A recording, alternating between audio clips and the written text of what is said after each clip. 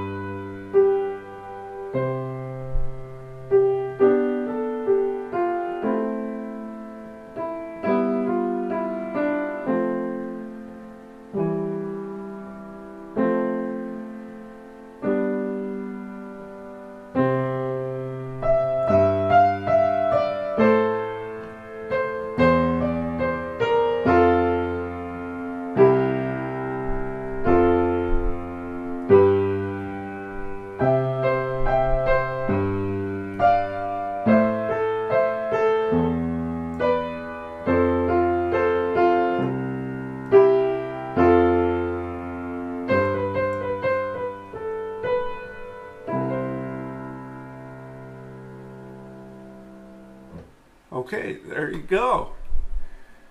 So that's basically how this song goes. Now, somebody learning this for the first time, probably what I would encourage you to do is learn the first line, left hand, okay? And it's got half notes. Number one starts on C, octave below middle C. And so that first line's going to go like this. 1, 2, 3, 4. 1, 2, 3, 4. 1, 2, 3, 4. 1, 2, 3, 4. Okay, so that's the first line. What's cool about this is the second line's exactly the same as the first line. The left hand is. The third line is the same as the first two lines, and the fourth line is the same as all those other previous lines. So it's all the same. Now, when we get to measure 21, the left hand changes slightly, and it's going to do something like this. Measure 21. 1, 2, 3, 4. 1, 2, 3, 4. 1, 2, 3, 4. 1, 2, 3, 4. So you're basically playing thirds for 4 measures. And then guess what? The same as the first 4 measures. You do it twice, 2 more times. And the very last 2 measures are a little different, but we'll get through that. So that's basically the left hand. Now the right hand, it's going to start. Oh, and by the way, the fingering numbers on this piece that are on the sheet music are really good. So I would encourage you to follow to a T the finger numbers that are shown on the sheet music. Okay, but basically the right hand now starts with 3 on E, an octave above middle C. So 1, 2, 3, 4. 1, 2, 3, 4. 1, 2, 3, 4. 1, 2, 3, 4.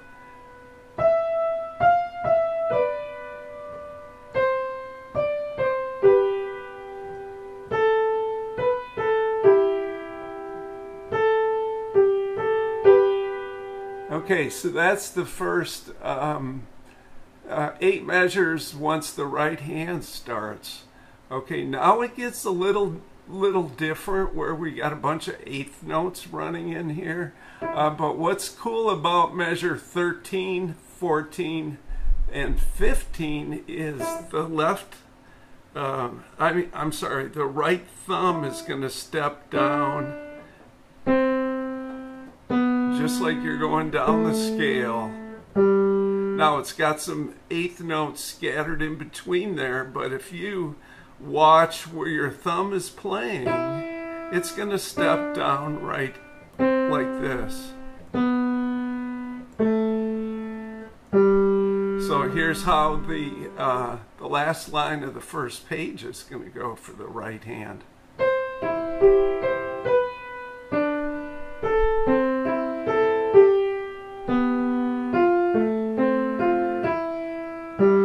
Watch that thumb stepping down. Here it goes again.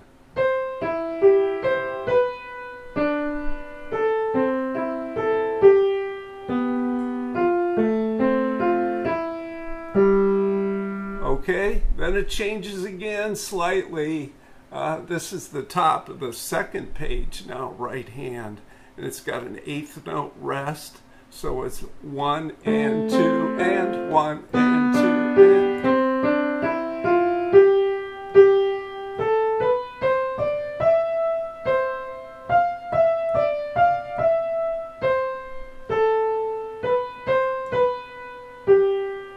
Okay, so that's the next section of the song. So practice these hands separately at first, the first few days or so. Depends on how quickly you learn, but that's what I would encourage you to do, to practice this hand separately at first. Or if you do it both hands together, just take it really nice and slow. But here's measure 16 through measure 20.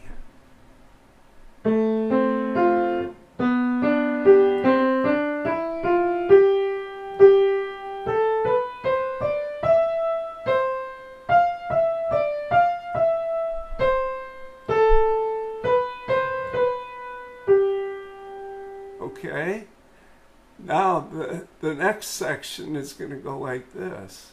1, 2, and 3, and 4, and 1, 2, and 3, and 4, and 1. Now the left hand is going to kind of take over from the right. So it's 1, 2, 3, 4.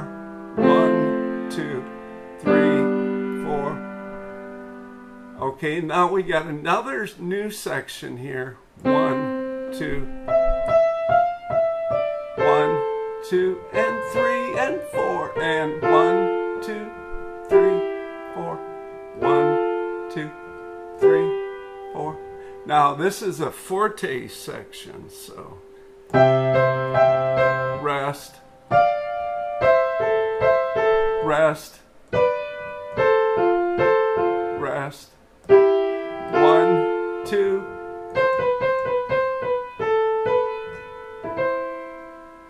Okay, now the last two measures has got it's got RIT written on the music, which is shorthand for retardando. So that means to gradually slow down. So we were clipping along here about 1 and 2 and 3, 4, 1, 2.